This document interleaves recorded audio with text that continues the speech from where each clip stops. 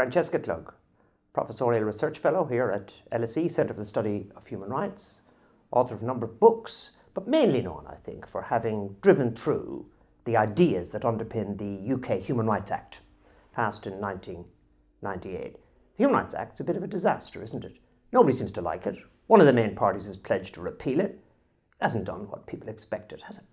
It's interesting, actually, because the polling evidence, in spite of the onslaught of propaganda against the Human Rights Act this year, hasn't quite lived up to the expectations of those who've trashed it day in, day out for the last You mean ordinary people years. have been asked, have they? Yes, and the polling is nothing like as dramatic as you would expect it to be. It always amazes me that it's not worse than it is.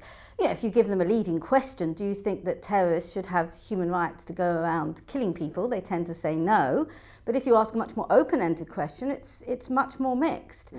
I don't think it has been a disaster, actually. I think what it's been is shedding light on where we are as a society, and it's very interesting as an academic to talk about it from that point of view. Yeah. The right don't like it, though, because they think it's political correctness gone mad and that it's all this European stuff.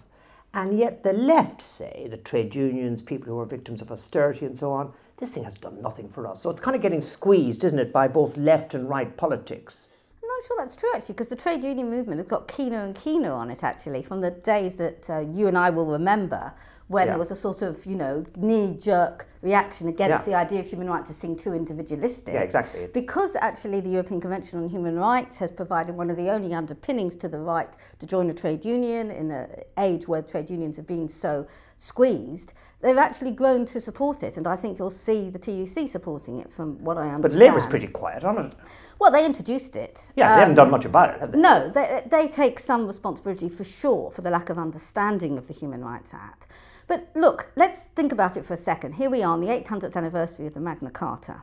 So as a society, we're being told, certainly by the establishment, and it's a perfectly credible argument, that we should celebrate this 800-year-old document at the same time that the Prime Minister's party is seriously talking about not just repealing the Human Rights Act, but taking steps to withdraw from the European Convention on Human Rights, which is something that no one thought any party would ever argue for when it was introduced 60 years ago. What does this say about us as a society? Does it tell us that actually, it's very comfortable to talk about freedoms and even rights when it's a medieval document that has no legal impact at all and is seen as sort of the font of what being English, British, ?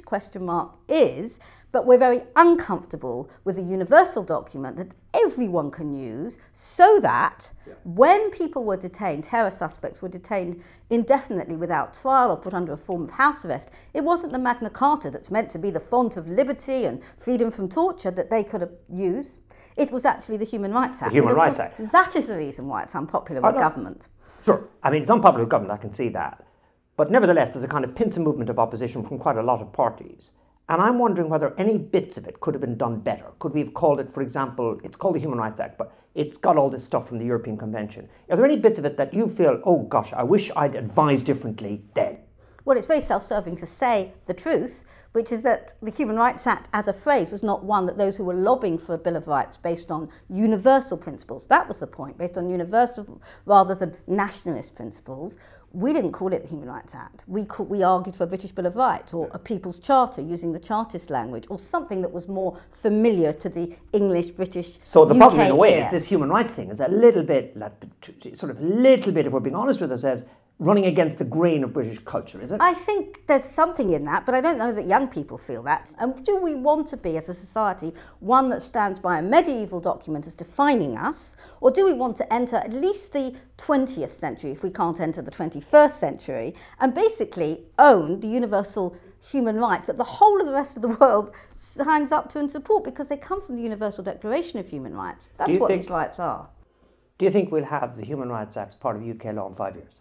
If the Conservatives and UKIP don't get in some form or another, then I would say yes, and I think it will bed down. And it doesn't really matter what it's called. The point is that it must stay universal. Are you a political academic or a pure academic? I feel that I am a pure academic who's constantly forced by, for example, someone like yourself in these questions, to be a political academic. But I think what I am is an engaged academic. Francesca Klug, thank you so much for submitting yourself to the Gearty grilling. Thank you.